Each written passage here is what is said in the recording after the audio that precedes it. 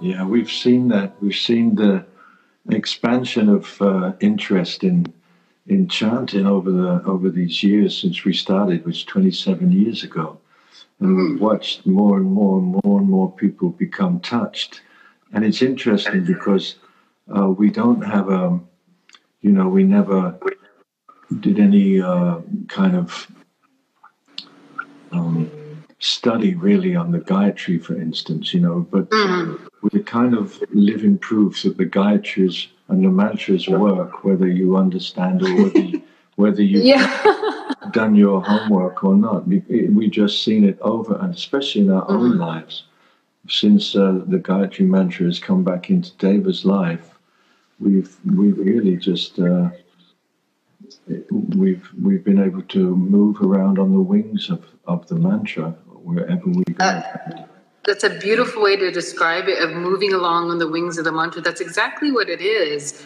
It becomes an energy field that you actually do move upon. And it's interesting because right now, I'm in very rural India, and we have a hospital here as well as a temple.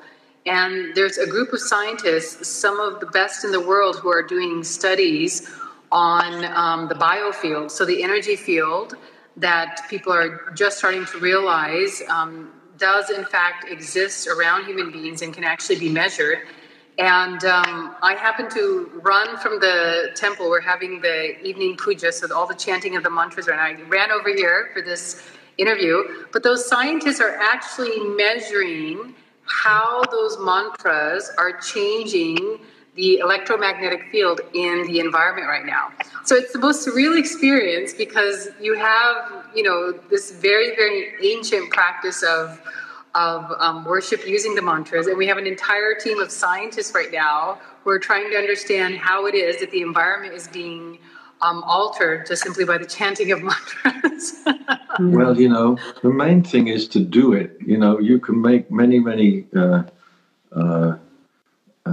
experiments, but the basic thing is the only way you really get to feel the power is to actually adopt the practice and get I totally agree. We just had this conversation that, even for the scientific community that is studying this, the true test is just in their own experience, that to experience things on a mental level, it will only project itself into your life to a certain extent. But when you're just simply living it, when you're just simply doing it, your experience of it becomes so expansive.